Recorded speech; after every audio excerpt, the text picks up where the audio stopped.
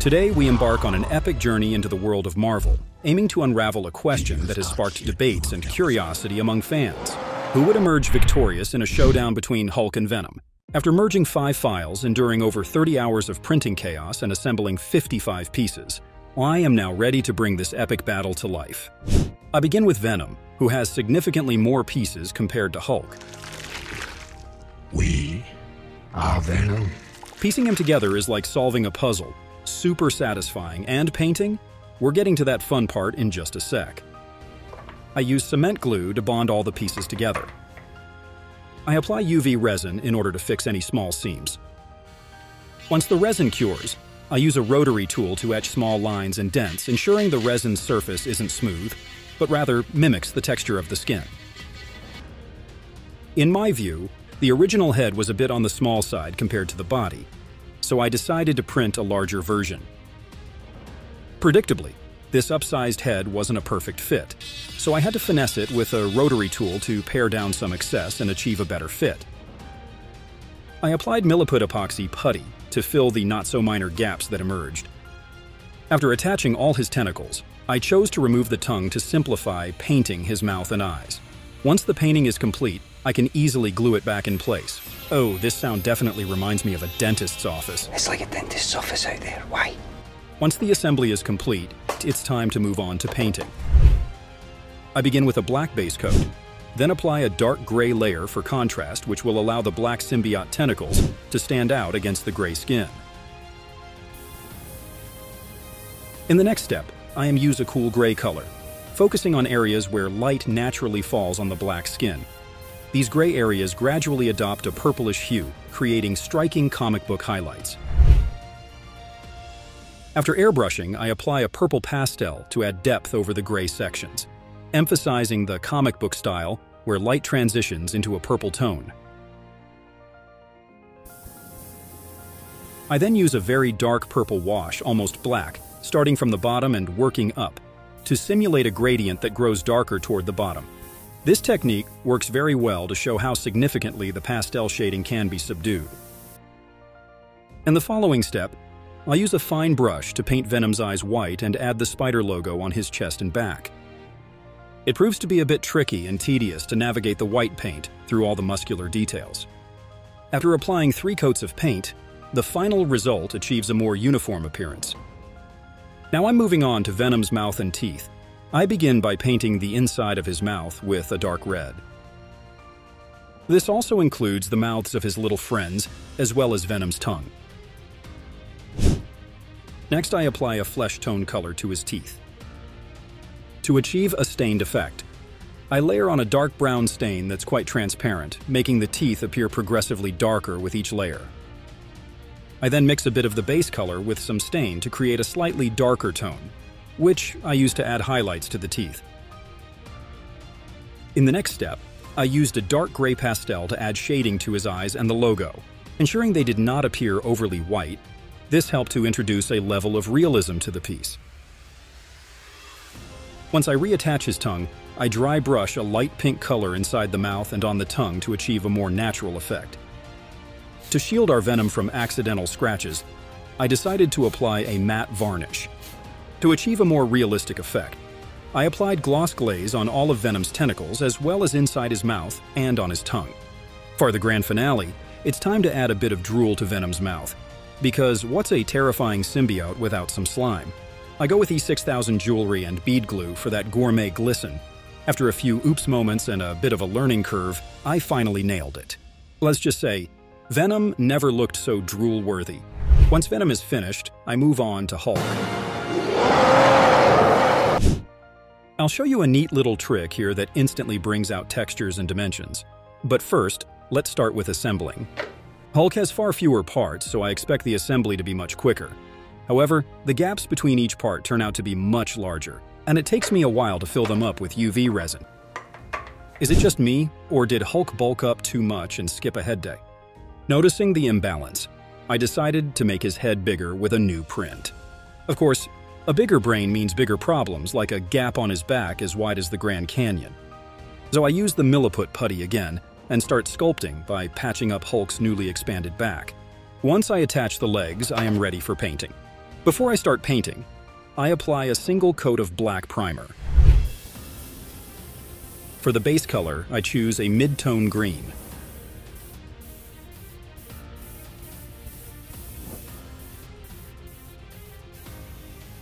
Once the entire Hulk is painted, it's crucial to seal it to ensure the next two steps work properly. The next step involves using a much darker green to apply shading to all nooks and crannies. The beauty of this is that precision isn't necessary. It's okay if I accidentally add shading to an area I didn't intend to.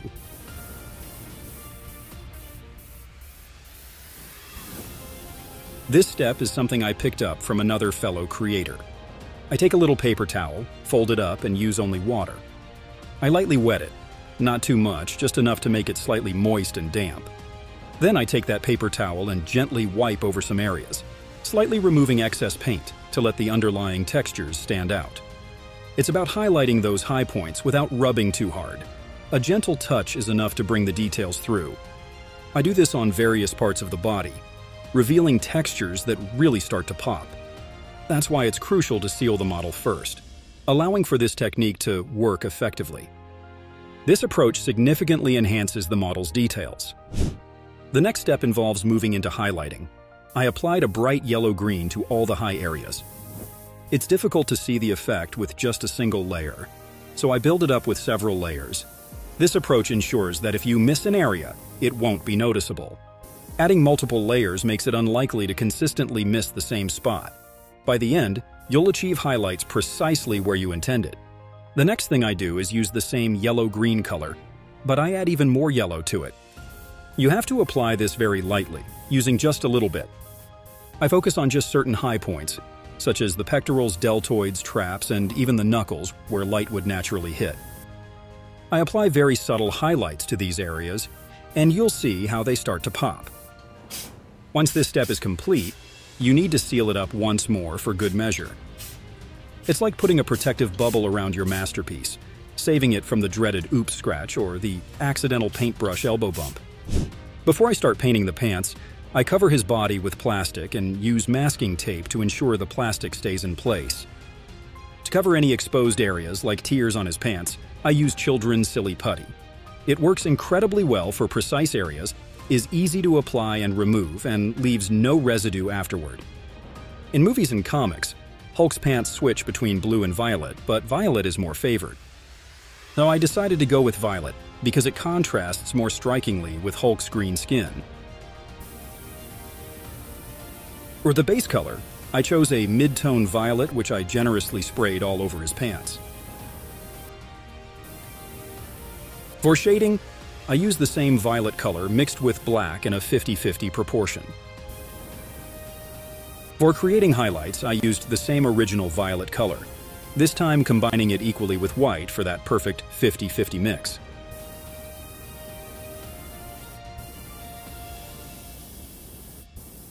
Additionally, I employ the same soft violet shade for dry brushing across the pant folds, accentuating them and enhancing realism.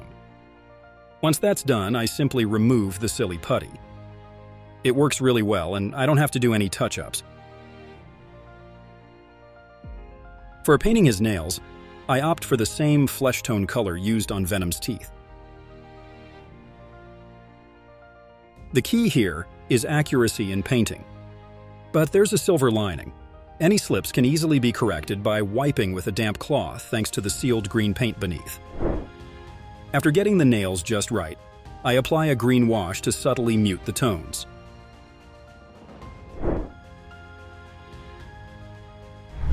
Now moving on to his hair, I'm blending a bit of green into the black paint, shifting its hue to a nuanced green-black. This subtly sets it apart from Venom's blue-black tone. This variation perfectly contrasts with Venom's pure black tentacles and Hulk's hair, which help to enhance the scene. To improve the hair texture, I use a dry brushing method with a basic green shade to add depth and highlights. For consistency, I apply this same green to his eyebrows as well. Despite Hulk's massive head, the real challenge lies in his small eyes, hidden under bushy brows, making precision work tricky. I chose off-white for the eyes, black for the irises, and bright green for the pupils. The transformation is immediate. shifting Hulk from sleepy to ready for action. I paint the inside of the mouth with a dark pink, nearing red, carefully avoiding the lips. Next, I use this color as a base for the tongue, mixing in white to lighten and brighten the pink shade. To paint the teeth, I use a bone white color. For a more natural look, I paint each tooth individually, carefully working around the edges until the gap is barely visible to the naked eye. Painting a solid stripe across all the teeth would fill the gaps with paint, making the end result look less realistic. After completing this process, the only thing left for Hulk is to apply a gloss glaze inside his mouth and on his eyes. That's when I consider Hulk finally complete. Now, to bring Venom and Hulk together in an epic battle, I need to construct a suitable base that unifies all the elements. I begin with plywood, cutting it into a shape that accommodates all parts of the diorama effectively. To heighten the drama and intrigue of the battle, I opt for Venom to attack Hulk from above. To achieve this, I cut out 3 pieces of foam and stacked them, creating a pedestal-like structure for Venom. Next, I arrange various pieces of street terrain, complete with pre-built objects such as fire hydrants, a gas tank, pipes, and debris. I use Milliput putty to fill any gaps to ensure seamless integration for all parts. To create a unified ground that seamlessly merges all pieces into a single terrain, I'm using plaster. This is my first experience with this stuff, so I'm learning on the fly and discovering both its advantages and drawbacks as I work. The instructions on the package suggest mixing 2 parts of plaster with 1 part of water, which is precisely what I did. The initial batch turns out somewhat mushy, a consistency likely suitable for molding, but less ideal for crafting a dirt terrain. Yet as it started to dry around 20 minutes later, I was finally able to replicate the ground texture of the printed pieces by using a piece of foil. For the next batch, I'm adding almost 4 times the amount of plaster to water. This ratio significantly improves the texture over the first batch, but the plaster begins to set much faster. I find myself with just a few minutes to shape it before it hardens completely, turning into a solid mass. And let me tell you, it gets pretty messy. To ensure a seamless transition between the plaster and existing pieces, I'm integrating several of Venom's symbiote tentacles, along with various rocks of different sizes. Completing the process, I'm using a rotary tool to eliminate any excess plaster from the base and to smooth out the entire composition, giving it a more natural, rocky appearance. Before I begin painting, I apply black primer to the entire base. To ensure the plaster remains intact and doesn't begin to chip, I add a thick layer of Mod Podge. Once it dries, I'm set to start painting. To begin, I use a dry brush technique across the entire surface, starting with darker shades of gray and gradually moving to lighter ones, followed by layers of dark brown and then dark green. For the prominent concrete section, I'm applying a light gray to enhance its visibility. This same shade is also used on the damaged portions of the pedestal. I apply an even lighter shade to paint the grout between the bricks. I color the bricks with a traditional brick red, and after the paint dries, I apply a dark wash to enhance their realism, avoiding a too pristine look. The diorama features wooden pieces protruding from the ground, requiring painting. I start with a dark brown base layer, then apply light brown dry brushing to accentuate the wood's texture. To give the concrete a more authentic appearance, I'm employing a very light gray to detail the edges, highlighting the natural wear from environmental elements. I'm painting the pipes with dark bronze as the foundational color. To expedite the process, I choose to paint all the pipes and the valve in this uniform shade. Following that, I apply dry brushing with a lighter bronze red to simulate wear. Fire hydrants are traditionally red, but given the abundance of red already in play, I'm opting to introduce new colors. Yellow and blue seem to work well. Painting with yellow can be challenging, requiring multiple layers to achieve a smooth finish. Don't you see? That's why it's so hard. However, airbrushing simplifies the task. Creating a barrier with masking tape takes some time, but it significantly streamlines the painting process. Painting with blue turns out to be a breeze compared to wrestling with yellow, so I confidently brush the top part of the fire hydrant. But now, unfortunately, I've got a fire hydrant so shiny and new, it might as well be asking for a dog's autograph. Clearly not the look I was going for in a battle-worn diorama. To make it blend in, as if it's seen a few things, I give it a dark wash for that vintage vibe. Then mixing brown and red, I dab on what I call the rust of life onto the hydrant and a gas tank as well. I repaint Venom's symbiote tentacles in black to ensure they pop against the background. Following that, I apply a gloss glaze to give them a more organic appearance. With that step, I declare our stand complete. Now it's time to position our characters in their final spots. Once Venom and Hulk are positioned, the diorama comes alive. However, Hulk appears as if under attack, clashing with the scenario of facing Venom. To resolve this, I decided to add tentacles from Venom to depict an active engagement with Hulk. After cutting up a few pieces of wire, I'm wrapping them with cosplay. This clay is ideal for my project because it retains flexibility after baking, allowing me to bend it into any shape I desire. I'm combining these wires in an effort to mimic the appearance of organic tentacles. Furthermore, I'm crafting miniaturized tentacles using green stuff epoxy putty. Although this material is somewhat difficult to shape, it produces a convincingly organic look. Most importantly, it remains flexible after hardening, offering me the ability to adjust its positioning as needed. After the clay dries, I paint the tentacles black and give them a shiny coat. Then I attach one end to Venom's chest and bend it to make them look like they're reaching for Hulk, playing around with it until it feels just right.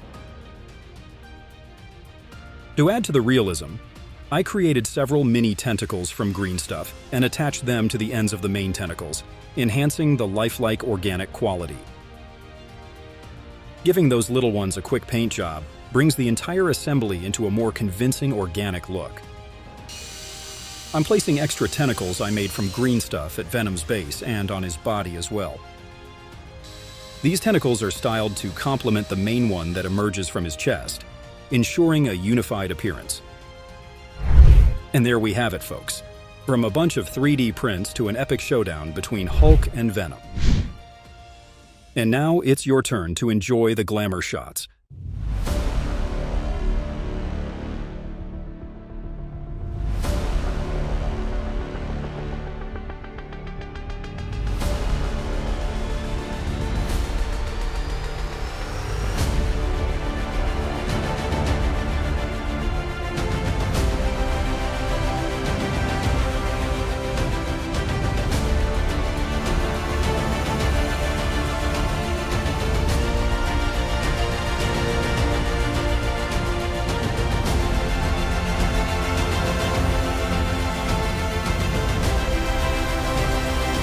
Huge thanks for sticking around and not falling asleep on me. Let me know in the comments what we should tackle next. Thanks for watching, and see you next time.